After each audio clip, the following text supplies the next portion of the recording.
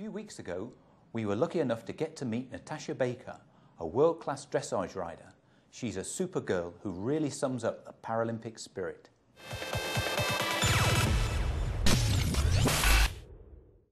Hi everyone, I'm Natasha Baker, I'm 22 years old and I'm a para dressage rider. I watched the Sydney Olympics in 2000 and it was the first time that Paralympic dressage had been seen on TV, and I watched that and I was only 10 at the time, and I said that's what I want to do, I want to win a gold medal. I went to the IDA National Championships the year after doing dressage for the first time, and I was third that year, and then I went back and did it the year after when I was actually 11, and I won the nationals for the first time, and it was just incredible. So from there I was talent spotted and put onto the world-class programme, and that's when really my career took off.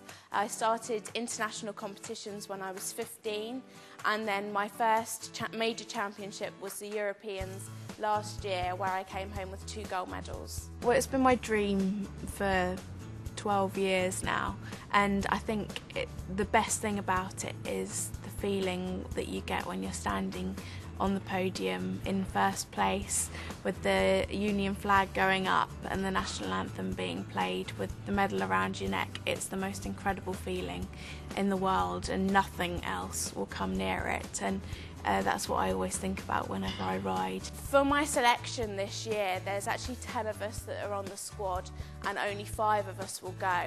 So it's really going to be 50-50. So I've just got to go out there this year and do exactly the same as I did this year.